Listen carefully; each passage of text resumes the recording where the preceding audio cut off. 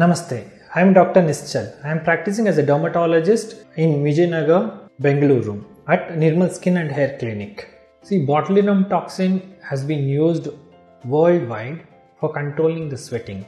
Sweating of the palms, soles and underarms and even the intimate area sweating has been efficiently reduced with botulinum toxin injections.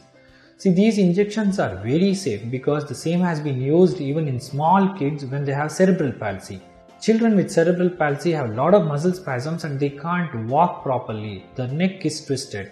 So in these situations, to relax these muscles, we have been using botulinum toxin. The same molecule can also be used for aesthetic purposes, just like your sweaty hands. So once the hands are injected with botulinum toxin, they usually last for about 6 to 9 months depending upon the intensity of the sweating, and it does give a very nice control of sweating.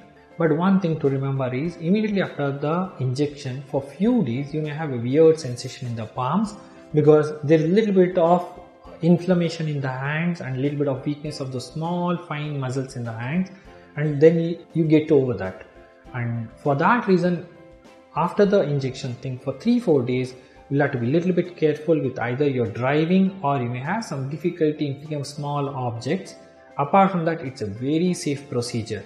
Commonly people, what they do is they do it yearly once, probably before the onset of summer, and that lasts for about 9 months, and this actually helps them a lot.